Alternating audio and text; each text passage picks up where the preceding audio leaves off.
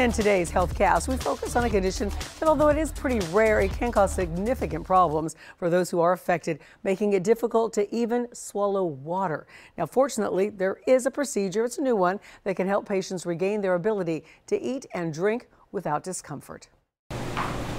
About 4 years ago, 46-year-old Damian Figueroa Hendricks began noticing a burning sensation when he ate. He thought it was just acid reflux.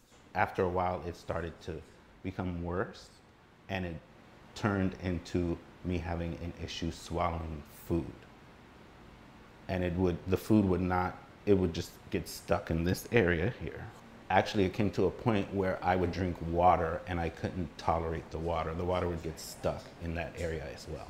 At that point, he turned to specialists for answers and was diagnosed with a condition called Achalasia, which causes a spasm in the esophagus and prevents food from reaching the stomach. So sometimes their entire meal may sit inside of the esophagus, and then they can regurgitate.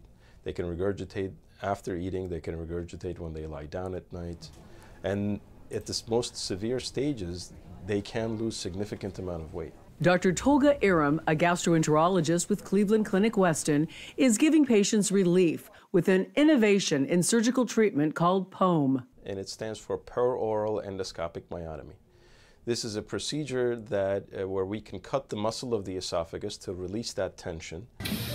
The procedure is done endoscopically through the mouth, and patients are released after an overnight stay. Following a slow and steady recovery process, Damian is now able to eat and drink normally once again. I can do anything I want, when I want, and I have no hesitations when it comes to eating my food. It's been a wonderful experience. Wonderful.